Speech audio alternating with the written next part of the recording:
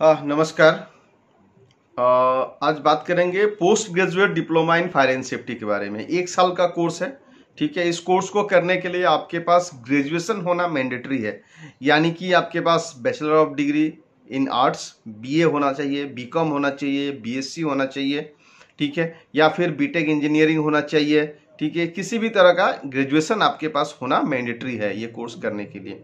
अब ये कोर्स में 4 सब्जेक्ट है। पहला सब्जेक्ट का नाम है इंडस्ट्रियल सेफ्टी, दूसरा कंस्ट्रक्शन सेफ्टी, तीसरा ऑक्यूपेशनल हेल्थ एंड एनवायरनमेंट और चौथा है फायर सेफ्टी या फायर इंजीनियरिंग। ये 4 किताब आपके पास रहेगा। ये कोर्स में 4 सब्जेक्ट है। ठीक है, हर सब्जेक्ट में इंडस्ट्रियल सेफ्टी में जितनी भी तरह का इंडस्ट्री है, सारे इंडस्ट्री के में आपका उसमें सब्जेक्ट्स कवर हो जाएंगे। ठीक है, एक सेफ्टी ऑफिसर को क्या करना चाहिए, क्या नहीं करना चाहिए, क्या ड्यूटीज है, क्या रेस्पॉन्सिबिलिटीज है। ठीक है, लॉ का रिक्वायरमेंट क्या है, कौन सा लॉ आपको इम्प्लीमेंट करना है अपने प्रोजेक्ट में, उसके बारे में उसके ऊपर डिटेल्स में बात करेंगे हम लोग। इंडस्ट्रियल सेफ्टी का जो बुक्स है उसमें बहुत सारा डिटेल्स दिया हुआ है। कंस्ट्रक्शन सेफ्टी में जितने भी तरह का एक्टिविटीज होती है, वर्किंग एट हाइट हो गया, स्काफोल्डिंग सेफ्टी हो गया, कॉन्फाइंड स्पेस हो गया, लिफ्टिंग एक्टिविटीज हो गया, हाउसकीपिंग्स हो गया, बहुत तरह का उसमें चीज़ें हैं जो आपको उसमें पढ़ाया जाएगा। ऑक्यूपेशनल हेल्थ में जितने भी रिलेटेड उसके मैटर है वो एक्सपर्ट हमारे पास जो उसके प्रोफेसर हैं, जो टीचर हैं, वो आपको पढ़ाएंगे कि ऑक्यूपेशनल हेल्थ एंड एनवायरनमेंट में क्या क्या चीज़ें कवर होगी। ठीक है, तो उसमें आपका पोल्यूशन कंट्रोल बोर्ड के जो रिक्वायरमेंट्स है वो भी उसके अंदर आ जाता है। एनवायरनमेंट प्रोटेक्शन एक्ट का जो भी रिक्वायरमेंट है वो भी उसमें शामिल हो जाता है।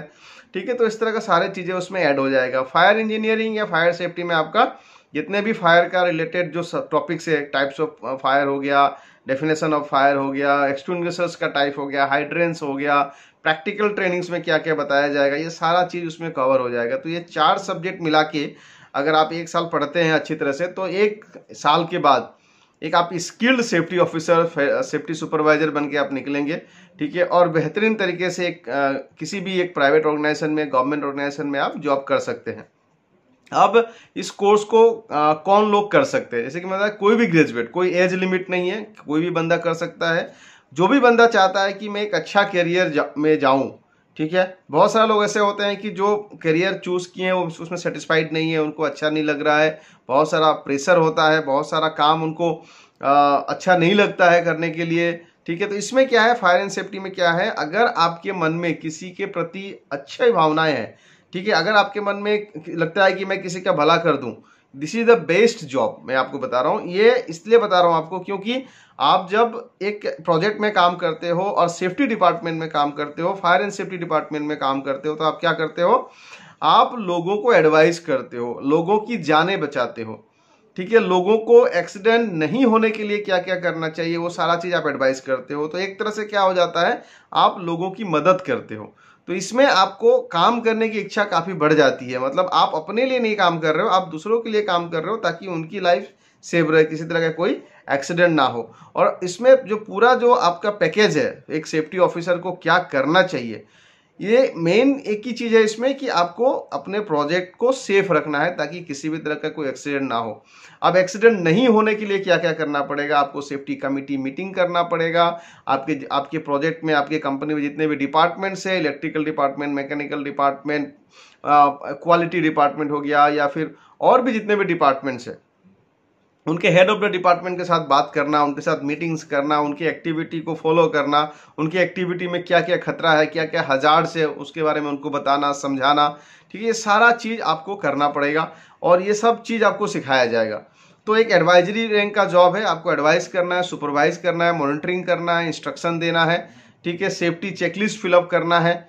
ठीक है, बहुत तरह की एक्टिविटीज है, उनके बारे में आपको अपने वर्कर्स के बारे में बताना है। रिस्क असेसमेंट को कैसे लोगों को बताना है, रिस्क असेसमेंट में क्या क्या इश्यूज हैं, कैसे उसको सॉल्व करना है, क्या कंट्रोल मेजर्स हैं ताकि वो प्रोजेक्ट, वो एक्टिविटी सेफली आप खत्म कर पाओ। तो ये सारा चीज़ें आपको इस कोर्स में बताया जाता है। तो कोई भी बंदा जो भी चाहता है कि एक अच्छा करियर बना सके, वो आके ये कोर्स कर सकता है। NIFS गुवाहाटी के पास अभी खुद का अपना एप्लीकेशन है। गूगल प्ले स्टोर में जाके अगर आप NIFS गुवाहाटी मारेंगे तो ऑटोमेटिकली आपको ये एप्लीकेशन डाउनलोड हो जाएगा। ये कोर्स आप कहीं से भी, इंडिया के किसी भी कोने से, किसी भी कंट्री के किसी भी जगह से भी आप ये कोर्स कर सकते हैं। अभी कोविड की वजह से ऑनलाइन एग्जाम चल रहा है। अगर कभी ये मान लीजिए ऑनलाइन नहीं हुआ और अगर आप ऑफलाइन एग्जाम हुआ तो किसी भी स्टेट में आपको सेंटर मिल जाएगा। एंटायर नॉर्थ ईस्ट में 7 स्टेट्स में सिर्फ गुवाहाटी में इसका सेंटर है। ठीक है, तो जो भी फैकल्टीज है वो फैकल्टीज काफ़ी क्वालिफाइड फैकल्टीज हैं, ऑडिटर हैं, सेफ्टी ऑडिटर हैं, काफ़ी प्रोजेक्ट्स में काम किया हुआ, उनके पास एक्सपीरियंस है। तो सारे डाउट्स आपके क्लियर होंगे। प्रैक्टिकल्स के लिए अलग से आपको शेड्यूल मिलेगा। फायर इंजीनियरिंग का जो प्रैक्टिकल होता है उसके लिए अलग से शेड्यूल मिलेगा, उसके लिए अलग से आपको सिखाया जाएगा। तो ये जो पैकेज है, इस पैकेज को आप लेने के लिए 8486331244 8486331244 पे आप कॉल करके पूरी इन्फॉर्मेशन ले सकते हैं। वेबसाइट पे भी जा सकते हैं nifsassam.com, इस पे भी जाके आप अपना जो भी आपको रिक्वायरमेंट का जो चीज़ें चाहिए, जो आपकी इन्फॉर्मेशन चाहिए, वहाँ पे भी आप ले सकते हैं। हमें ईमेल भी कर सकते हैं, ईमेल के थ्रू भी आपको जानकारी मिल जाएगी। प्रोस्पेक्टस, जो कोर्स का जो प्रोस्पेक्टस है वो भी आपको दे दिया जाएगा। ठीक है, तो ये सब चीज़ जानने के लिए अभी कोर्स का एडमिशन चल रहा है, तो आप ले सकते हैं। और कुछ इन्फॉर्मेशन चाहिए, कुछ और पूछना है, कुछ भी किसी तरह का कोई भी डाउट्स है तो आप पूछ सकते हैं और अपनी जो भी आपकी इश्यूज है वो आप हमारे साथ डिस्कस कर सकते हैं। तो thank you very much for watching this video. अगर कुछ भी डाउट्स है तो आप कमेंट में करके भी आप बता सकते हैं। Thank you.